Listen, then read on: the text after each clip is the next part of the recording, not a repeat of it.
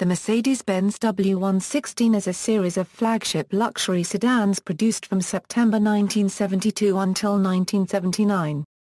The W116 automobiles were the first Mercedes-Benz models to be officially called S-Class, although earlier sedan models had already unofficially been designated with the letter S for Sonderklasse or Special Class.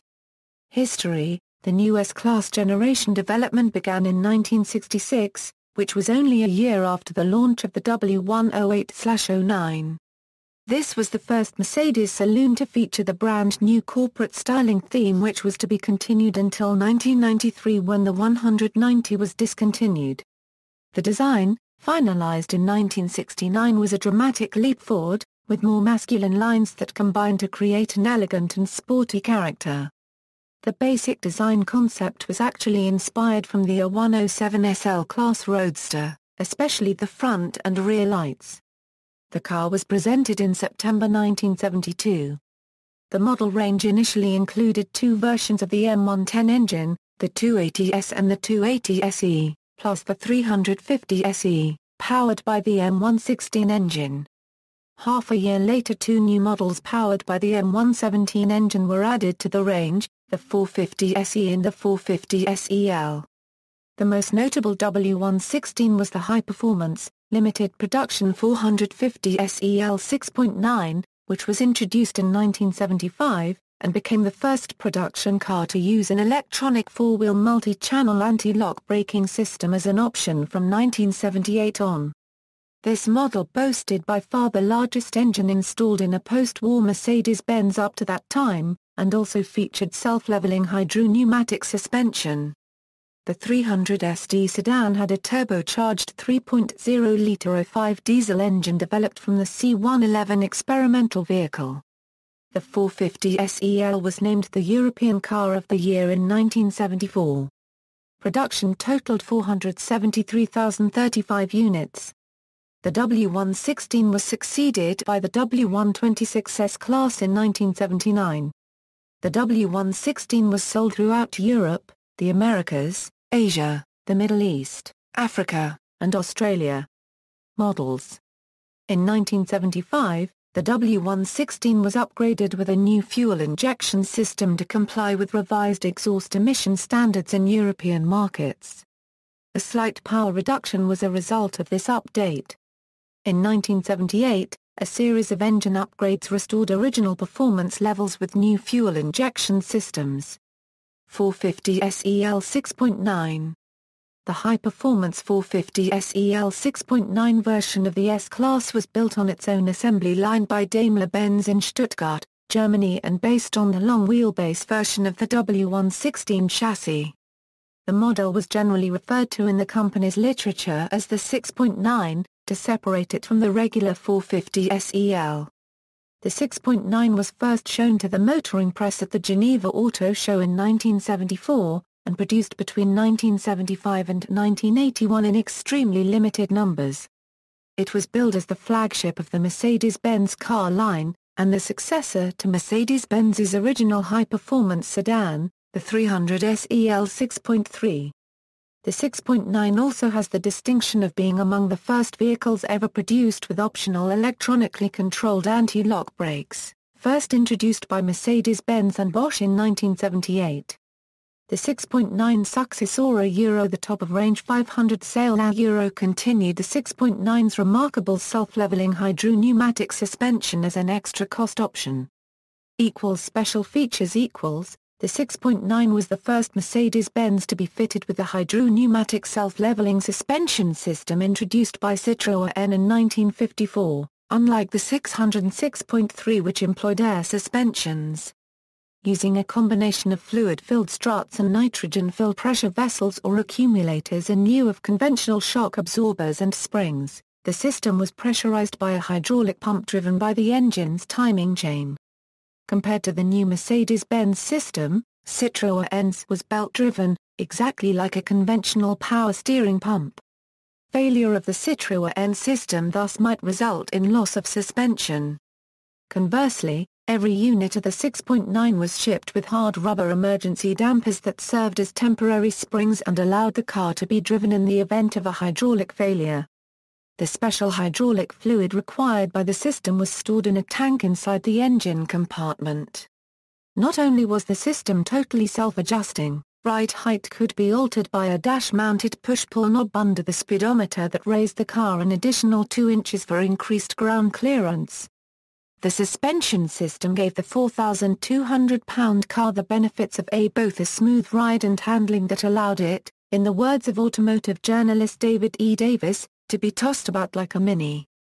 The car also featured a Model W3B05 3-speed automatic transmission unique to the 6.9 and a standard ZF limited slip differential, both for enhanced road-holding performance on dry pavement and enhanced traction in inclement weather.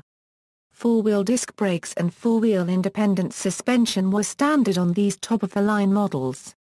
M100 power plant equals. The engine was a cast-iron V8 with single overhead camshafts operating sodium-filled valves against hardened valve seats on each aluminium alloy cylinder head. Bosch K-Jetronic electromechanical fuel injection came standards on the W116 range. The crankshaft, connecting rods and pistons were forged instead of cast. The non-American market trim version of the 6.9L power plant was rated at 286 picoseconds and 405 lb-ft of torque, helping to compensate for the 2.65:1 final drive ratio necessary for sustained high-speed cruising. The W116 featured a dry sump engine lubrication system was used.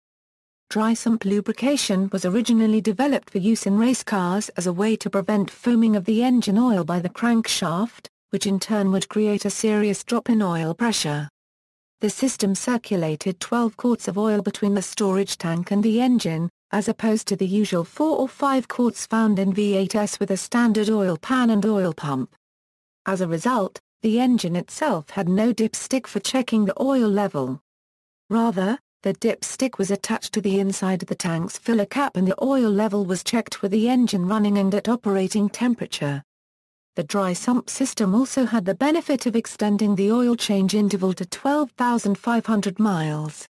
This, along with hydraulic valve lifters which required no adjusting and special cylinder head gaskets which eliminated the need for periodic reticking of the head bolts, made the 6.9 relatively easy to maintain and service for its first 50,000 miles.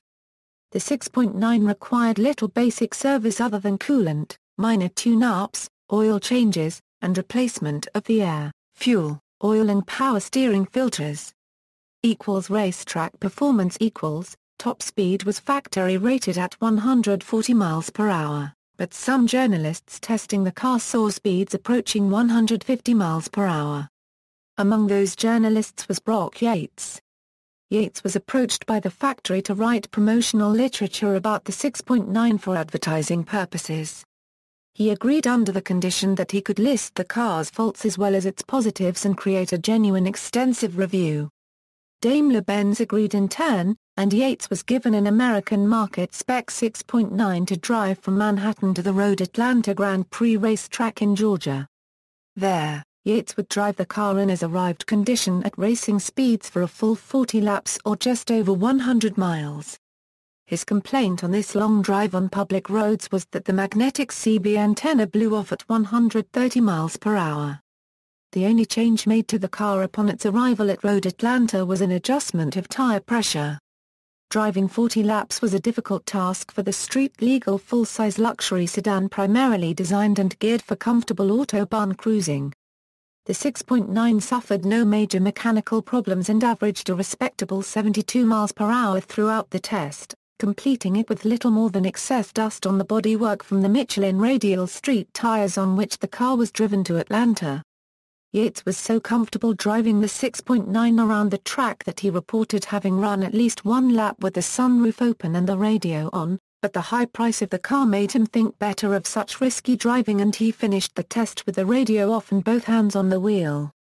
In September 2013, a 1979 W116 300 SD was campaigned in the 24 Hours of Le Mans at Carolina Motorsports Park, where it completed 166 laps at an average speed of 54.8 miles per hour. It won the highest prize of the event, the Index of Effluency. Other than mild issues relating to brake and tire wear, no mechanical issues were encountered. After numerous modifications to handling, the car was again run in February 2014 at Barber Motorsports Park in Birmingham, AL. It placed 44th, but turned 281 laps at an average pace of 59.6 miles per hour. One of the key advantages of the 300SD is its exceptional fuel economy on track, where it burns just 2.5 GPH. In July of 2014 it placed first in class at Sebring. It is still active in the series. Price and interior features equals. All of this technology came at a very high price. At a time when the most expensive Cadillacs, the mid-sized Seville and full-sized Cadillac Fleetwood Series 75 limousine each listed for about $16,000, the 6.9 listed for around $40,000, more than the big three but less than most Rolls-Royces.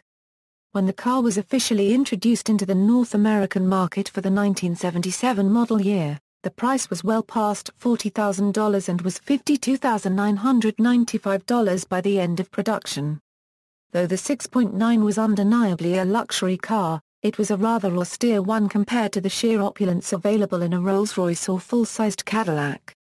The interior was identical to that in the less expensive models except for the push-pull suspension control knob just under the speedometer, a low suspension pressure warning and height adjustment indicator lights in the instrument cluster, and wood trim finished in burled walnut veneer on the dash and console. The rest of the W116 lineup was trimmed in striated Zebrano veneer.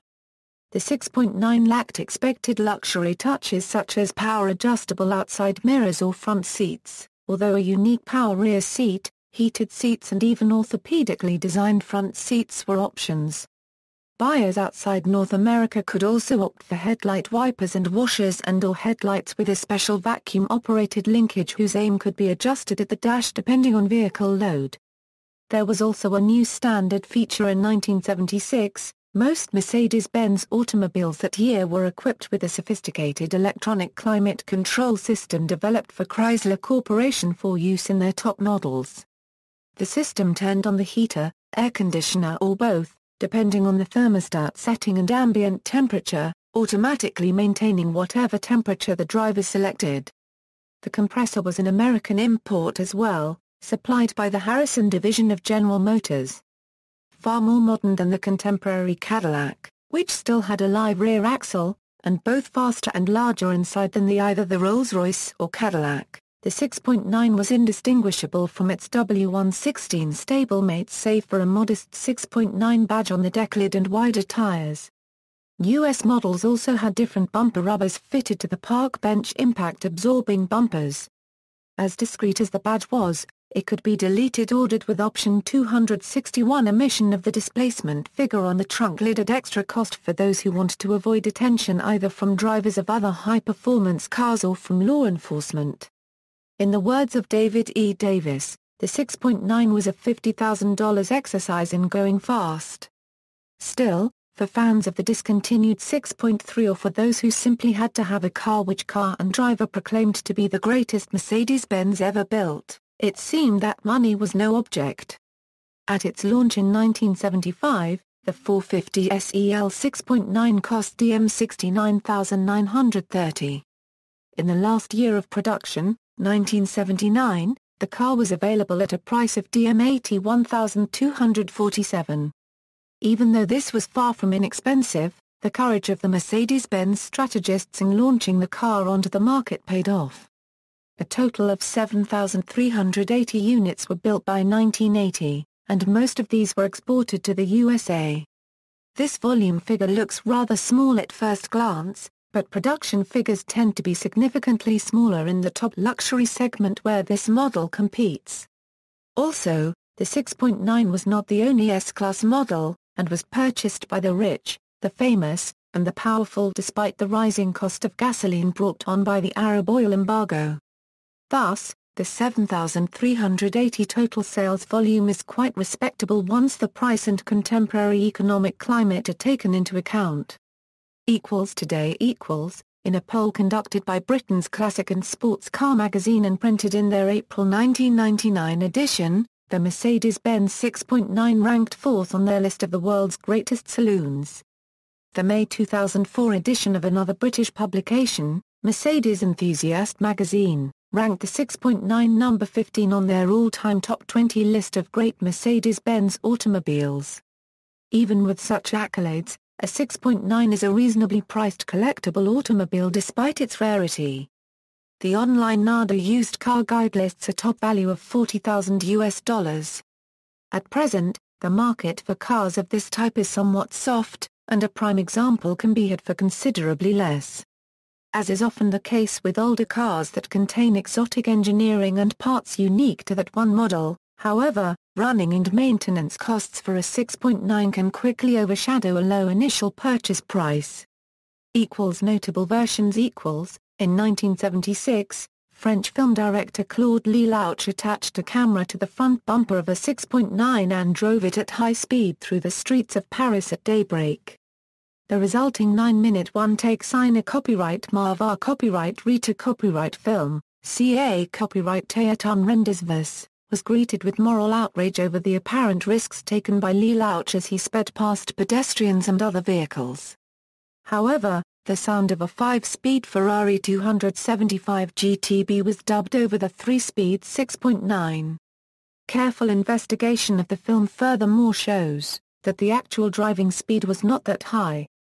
There were never any plans to build a station wagon version of the W116, 6.9 or otherwise, owing both to the location of the fuel tank ahead of the rear axle and the overwhelming demand for the sedan versions.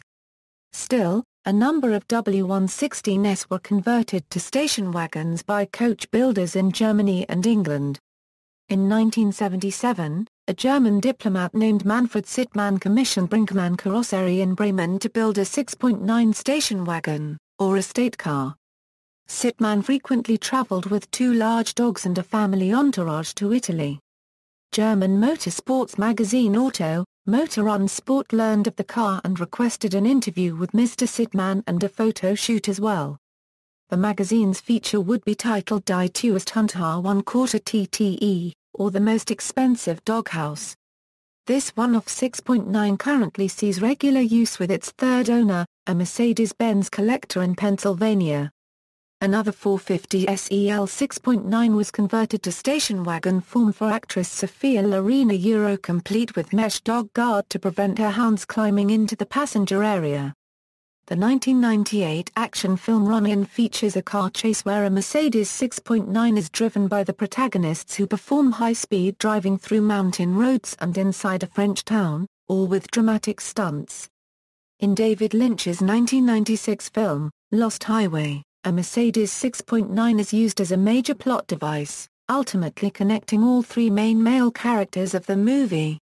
In one scene, the hood is opened to reveal an aftermarket modification, bringing the engine power to 1400 horsepower, according to one character.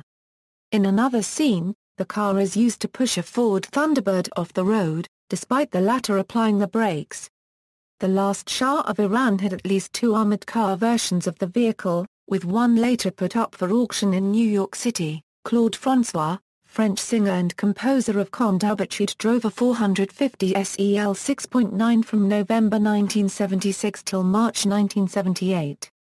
He was attacked in this car in 1977, and after escaping several bullet holes were later found in various areas of the car, the actor Telly Savalas negotiated a 6.9 in 450 SL in exchange for 2 days of promotional work for Mercedes-Benz. James Bond actor Sir Sean Connery owned a 1978 US Spec 300 SD turbo diesel until 1983 when it passed to his brother Neil. The car was re-registered in the UK and came to Edinburgh and was roadworthy until 2001. Although not on the road, the car still exists and is stored. Former President of Nicaragua Anastasio Somoza Debayle used a W116 when in exile in Paraguay, in which he was assassinated in 1980. Soviet State Automobile Inspectorate used a batch of Mercedes-Benz W116 in militia livery from 1976, first of all for escorting columns of automobiles, in Moscow, Leningrad and Kiev.